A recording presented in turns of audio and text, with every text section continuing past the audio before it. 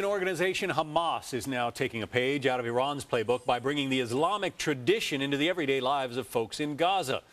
The new rules, well, they include a strict dress code for women. How's that going over? Mike Tobin's following the story from our Mideast Bureau. Mike?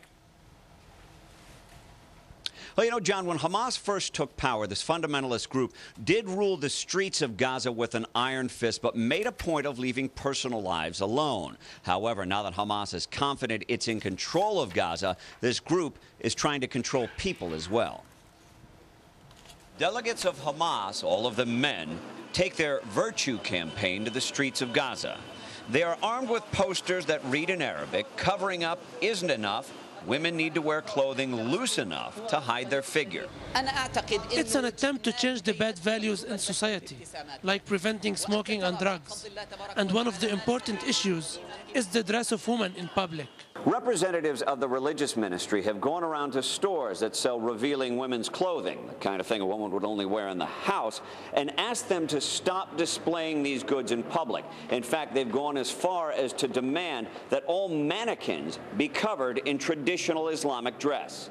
Hamas police patrol the beaches, ordering young men to put on their shirts, guaranteeing that women wear the full hijab, complete with headscarf, even while swimming.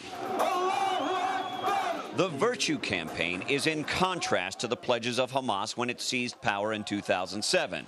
Keenly aware of public perception, the deeply religious Hamas vowed never to force its fundamentals on the people of Gaza. But that was 2 years ago.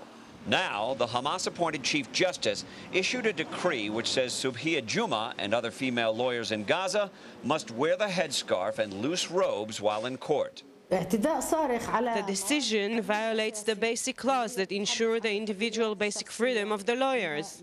The campaign shows that Hamas is now confident it has cemented its hold on power in Gaza.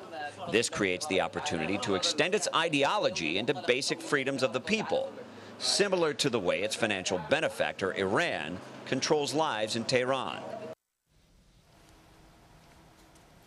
Now, the Hamas rule in Gaza is being challenged by smaller al-Qaeda-influenced groups who don't believe that Hamas is radical enough. When faced with a threat, Hamas responds with force. The latest uprising resulted in 24 people dead, more than 100 injured.